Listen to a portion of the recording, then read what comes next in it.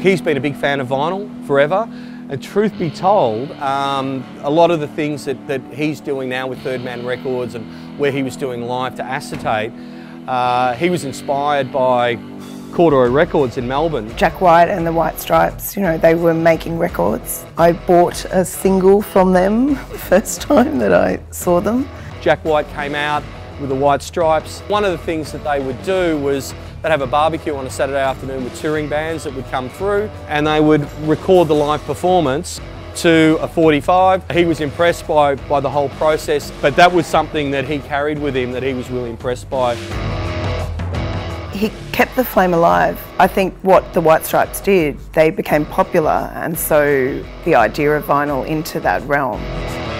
You know, he's always flown the flag. I mean, when that Lazaretto record came out, we're going, how do they do that? How do they do that? Over the last, 10 years or so, I think Jack's taken it to a whole new level. I don't think we would have the vinyl revival that we have right now without Jack White. A generational thing. Kids that grew up liking the White Stripes heard about vinyl when they probably hadn't before, and now they're making records.